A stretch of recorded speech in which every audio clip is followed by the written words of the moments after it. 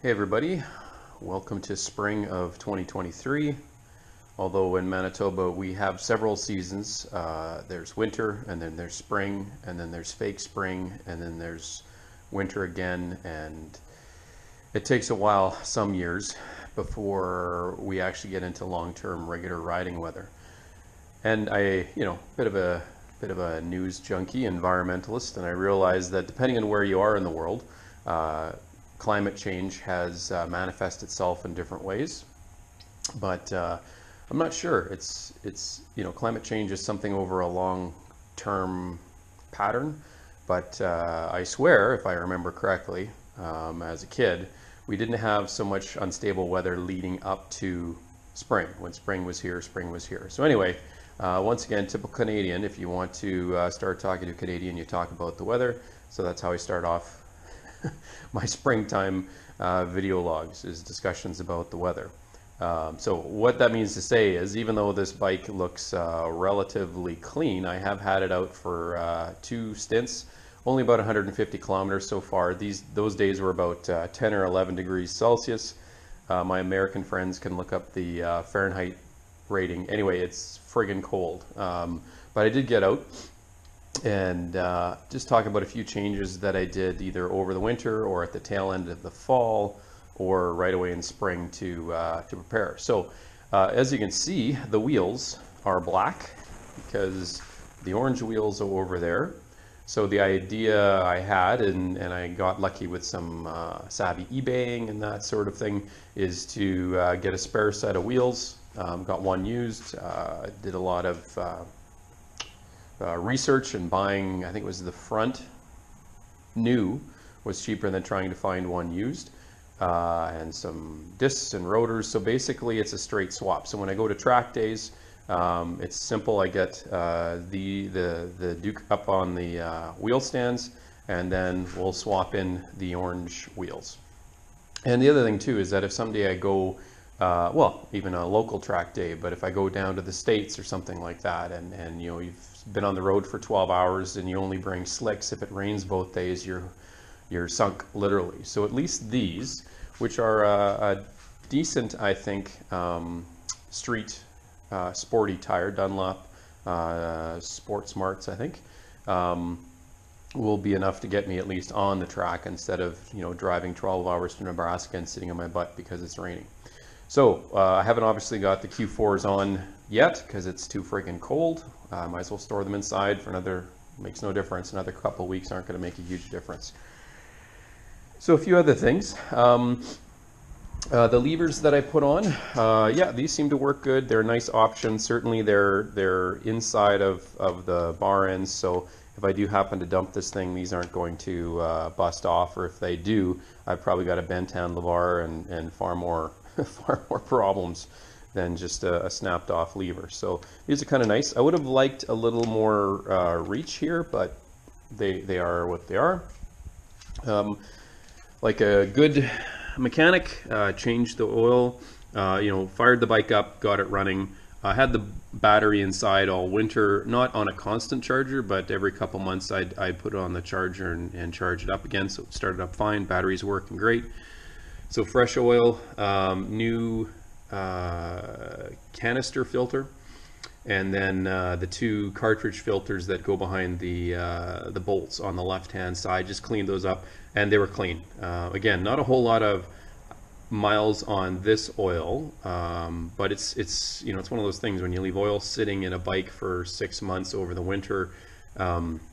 It's not ideal. So swap that out. Screens look good, so that's always positive to hear. It's still got a bit of the, so I put a full tank of gas in this in the fall when I went to store it. Fuel stabilizer inside it, which again, if you live in Canada, you know full well that that's our reality.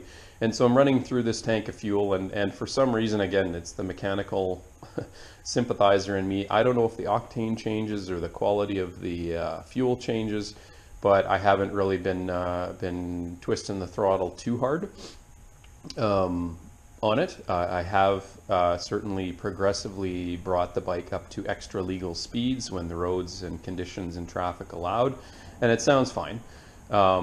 But yeah, I don't want to really give it the beans until I've got some brand new fresh fuel in there.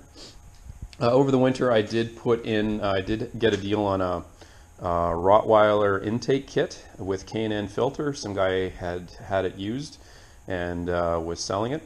So I got that for about 60% of retail, which is decent for used parts.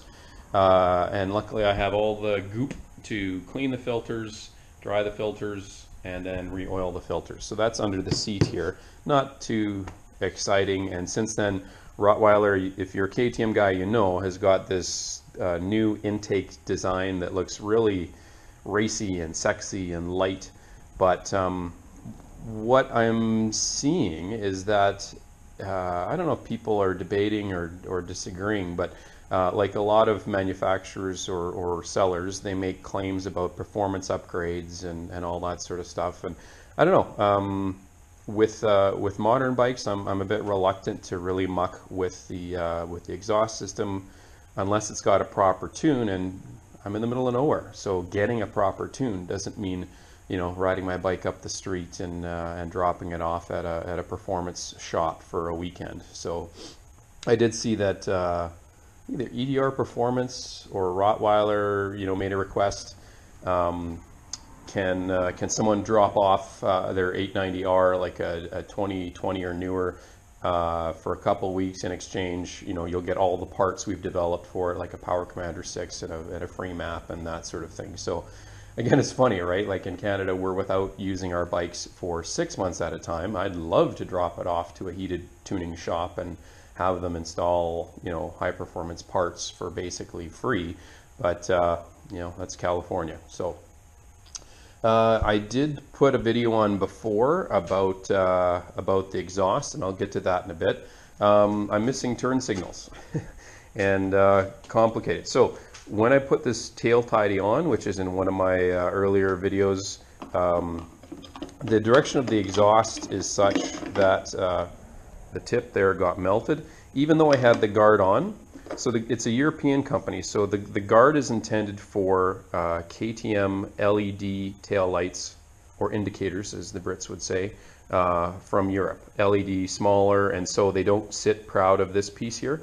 But when this is on, and it's just this metal piece, just the very tip is exposed. And sure enough, when this was at the shop and they were doing the, I think it was 1,000-kilometer checkup, it sat idling for a while and cooked the tip of that. So I thought I had an idea where I could use some K&S turn signals, which are a shorter stock, same thread. I think it's M10 here, and you know, thought I could just bolt those on and you know, fit. I have the proper KTM connectors on this end, and it was not successful.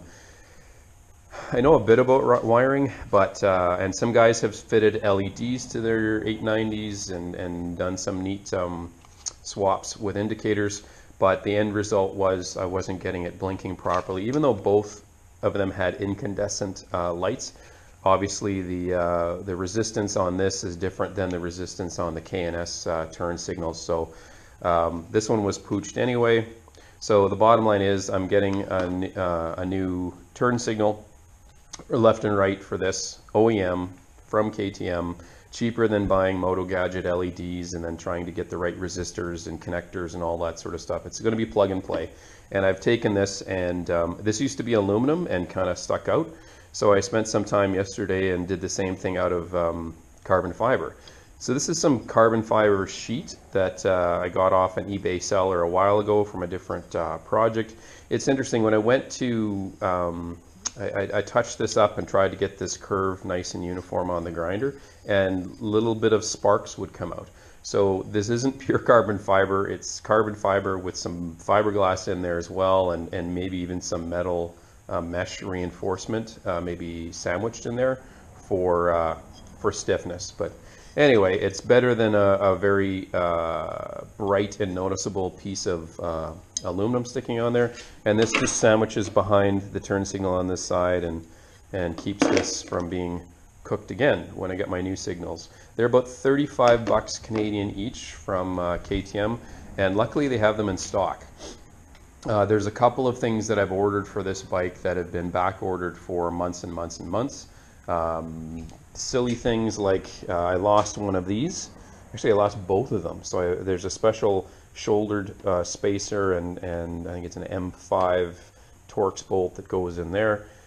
Back ordered. I ordered it in July, I think, of last year. Still nothing.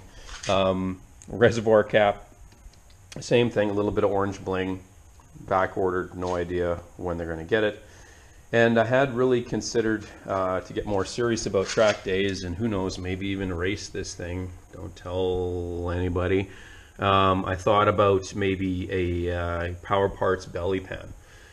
There is a company that out of France that has been making them and actually has them in stock and has been delivering them for all of last year's Super Hooligan class, and again this year S2R. But it's funny, like I'd go into the shop and, hey, what's the status on that Power Parts belly pan? And it went from December 31st, February 31st, April 31st, and now it's May 26th. So obviously if you're waiting on one of those and you're a club racer guy, you're a bit hooped. You might have to do the old lock wire, the turkey baster pan to the bike, and it wouldn't be too terribly difficult to fabricate something. Like there's some nice studs here in the engine case that you could fit some brackets to and come up with something. But I've tried to make belly pans over the last 2 decades. I've been involved with bikes and racing bikes, and you know the end result kind of looks crap when it's and you don't, and the materials aren't cheap either. So it's might as well, you know, wait till you get something right. And there's just some things you shouldn't faff about, especially on a new bike. That thing, if you've seen my other vlogs, is where I get my jollies out of fabricating stuff from scratch. So if you're interested in old Ducati replicas, check out my other videos. You can see the progress of that. So yeah, the exhaust. So I fitted this exhaust in. I even did a. It was amazing. Like it was like the world's quickest install video. No, it's not a Leo Vinci. It's a Dominator exhaust from Poland, of all places. Give me a sec here.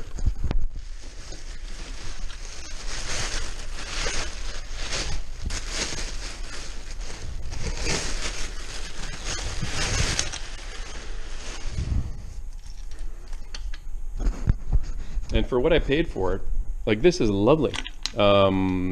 So I installed it on the bike. It literally took me 5 minutes. The longest it took was for me to find a better bolt to use here with a proper M8 lock nut. This is a bit long, so I'll go through my bolts again and try to get something shorter. But anyway, fitted it. No baffle. You can see a hole there maybe in the inside of that where one of Dominator's baffles goes. And fired it up, and light, you know, beautiful welds. Like, look at that. That's amazing. And for the price I paid, I think shipped around 400 Canadian, which is about $28 US. Well, a bit more than that. I think is an amazing deal. Carbon fiber tip. You know, the flare fits perfectly. Like it literally took me, and you can find the video on my list of videos. It took me minutes to install. Lined up perfectly, and unfortunately my video technique at the time, I had a GoPro head strapped to my side, and the video was kind of crap. But anyway, I had it on over the winter, took it out for a ride, and it's like it has 2 different personalities. So in town, or when you're on it and going up and down the gears and twisting the throttle, it sounds fantastic. Like popping, a little bit of deceleration popping, and sounds great. And you know, it's a really, you know, decent racy sounding exhaust, even with the cat converter, and not too loud. But when I took it on my longer trip on the highway for about 120 kilometers, just droning along at the same speed, droning was the word of the day. Not quite annoying, not too loud, but just well, it was annoying. It didn't sound too great, and I don't know if any of the aftermarket exhausts sound great at a steady throttle. And maybe I'm getting old, but the idea of going on a 3-day tour with that in the background, even with earplugs in, not interested in it. So two things. I've got that for sale again. So this is the third exhaust I've tried on this thing. I could probably start up my own website, but I'm not going to give it away. So if I don't sell it, I'll keep it and put it on for track days, because if you're at the track, it would sound outstanding. It would sound awesome. But a bit annoying if you're in town, and definitely if you're, again, bombing along the highway at 60 to 70 miles an hour, it just doesn't have a great resonance, and you probably can never do that. So this is back on because it's on the street. It's overly quiet. It still sounds okay. And yeah, if I end up selling that, I'll leave that on permanently. If someone tries to lowball me or I don't end up selling that, I'll just swap it on and off for when I go to track days, because literally it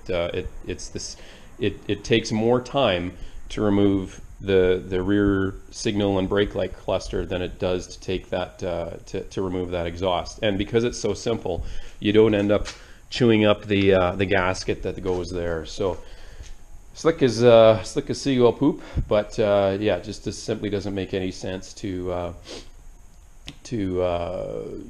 give it away or whatever. It takes 2 minutes or 5 minutes to swap out, so it's worth it for the track anyway.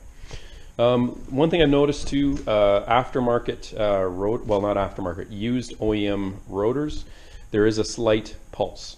So there has been concern about these rotors that if they're not, if you do any hard braking, or I don't know, if you abuse it in some way or another, they can warp a bit, and I think one of them has a slight warp to it, but it's hardly noticeable.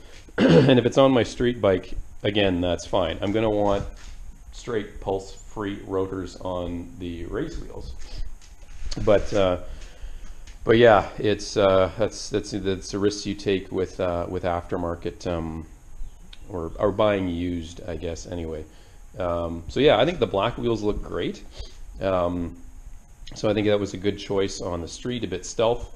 The company, and I've put links on my previous vlogs, that made this for me for, again, a fraction of the cost of the full sticker kits that you can get.